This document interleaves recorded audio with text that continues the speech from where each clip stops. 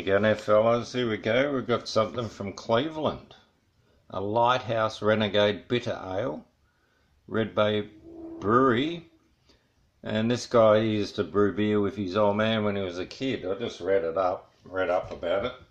And what he's done is made a gluten-free beer using sustainably grown grains that are gluten-free.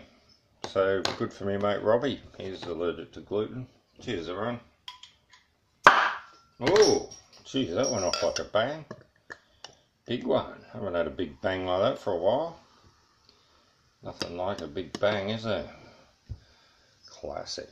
Alright, huge looking frothy white lemonade type head. Interesting. Alright, cheers everyone. Oh, nice old nose on it. Bitter ale.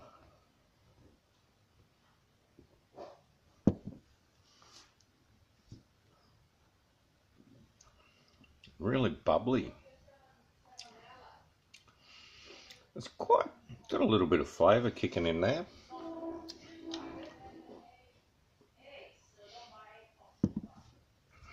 I wonder what grains they're using. It actually comes up quite nice. It's almost like a, what do they call it when it's like a champagne beer? But it's just got that little extra kick of extra flavour from the bitterness of the hops. Oh, it's lovely. A little bit strange. It tastes a little bit different to probably any beer I've ever had in my life.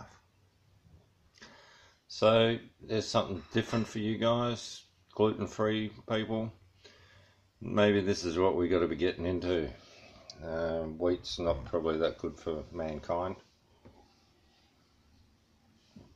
So it's usually what, barley? Barley got gluten? I'm not sure about that. It might have. Wheat definitely has. Alright. I don't know how your day's been. So it's sort of like a sticky Thursday here. It looks like full moon's coming on. So that's interesting. So I don't know what we're going to do about that. Usually the full moon brings a bit of rain, so maybe we're going to have a bit of rain the next few days. Maybe not tomorrow, the day after. Saturday, I reckon. Oh, we'll see how we go. Alright guys, enjoy your weekend. It's only Thursday night. How good's that? Make it a long weekend. Grouse. Cheers.